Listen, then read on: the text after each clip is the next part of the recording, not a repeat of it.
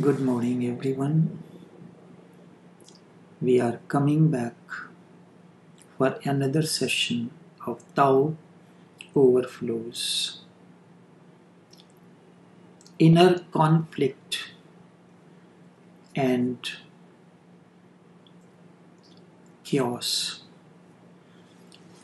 Inner conflict is the seed of chaos and other situations that you see all around at personal level, at international level.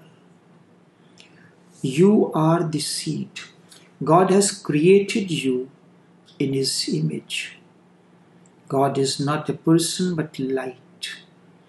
But that light is beclouded under the clouds of ignorance and conditionings of many types. Religious conditionings, social conditionings, political conditionings, and wrong identities. You are identified with religion. You are not with religiosity.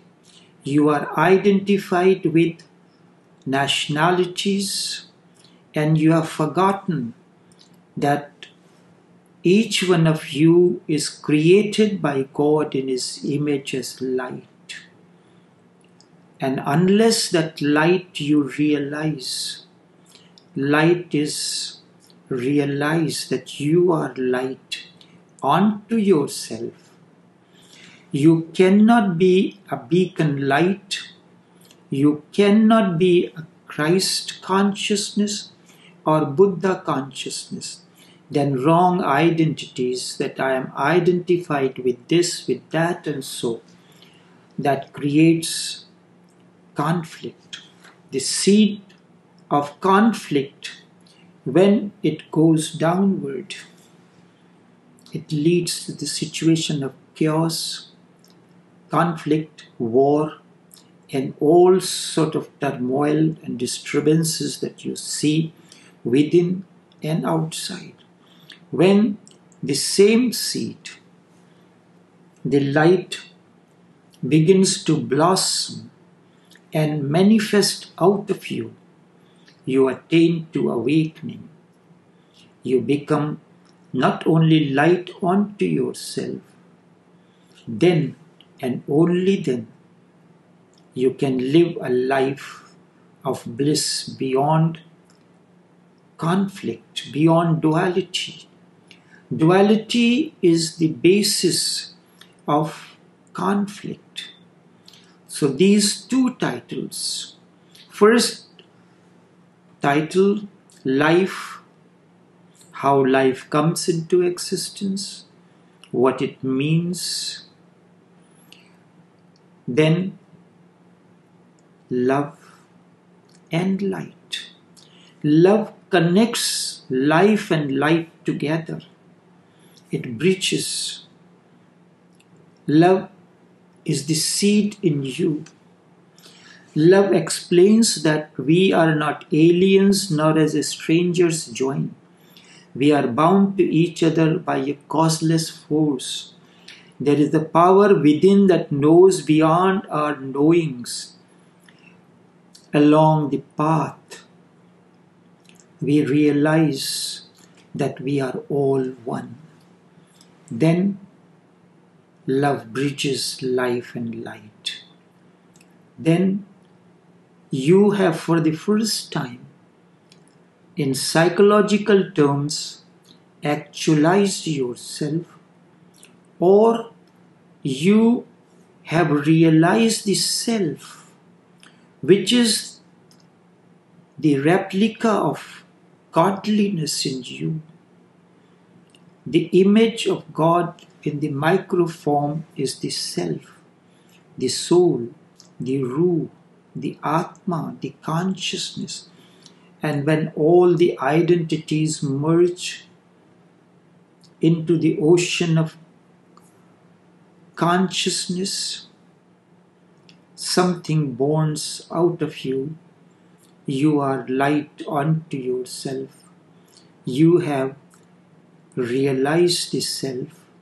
You have explored the potentials that you have. You are born with. Each seed has enormous potentiality to blossom into a flower. When all the seeds blossom, seeds means individuals. When all the individual seeds are blossomed, there is season of spring has come. The garden is blossomed with beauty and fragrance. In the absence of this, we see chaos, we see conflict, we see anger in different forms. Anger becoming violence, violence becoming leading to wars. We do not have respect for each other, each other's integrity, territory, at individual level, between lover and beloved. We do not have respect for one another, respect for their boundaries. Two nations do not have the respect for the territorial integrity and of the people all around. Then the conflict continues to mushroom, becomes anger at individual level. When anger of many people accumulate together under one banner, it leads to what we see all around us. Terror, fear for life, and many things. So it is the cumulative anger in the cumulative form takes the shape at individual level. It becomes violence. At a broader level, it leads to conflict. It leads to fear. It leads to disrespect for the humanity, disrespect for the citizens, disrespect for the territorial integrity of the countries, individuals. And this is the cause that we see the conflict in ourselves. The way to eliminate this is to know what your potentials are. You have to remember, not only remember, but self-actualize. Realize the self that you are light unto yourself. The moment you realize that you are light unto yourself, you live a life beyond duality, where there is no distinction between male and female, like two sides of the same coin. When they neutralize one another, when ovum and sperm neutralize one another, as light, a transcendence, a new life comes into existence. It is not the conflict between ovum and sperm. When there is no conflict between the male and female, conflict between two individuals, then you live a life of bliss beyond duality. In the absence of this, we see what it is happening all around us in different parts of the globe. Conflict leading to territorial disintegrity, disrespect. We do not follow the law of the individual law. We do not follow the law that has been established to establish peace and harmony between nations according to the Charter of the United Nations and other bodies. At individual level, God has given you a way to respect the other. Jesus said, love your neighbor as thyself. We have forgotten the teachings of the masters, teachings of the awakened ones. We are following, trying to interpret the messages of the masters in their own asinine wisdom for the personal interest, many personal interests, not and without you. In order to understand the words of the prophets, words of the masters, words of the awakened one, you have to reach to a certain amount of, certain degree of spiritual maturity. Not the religious maturity, not the biological maturity. You need to be an awakened one yourself.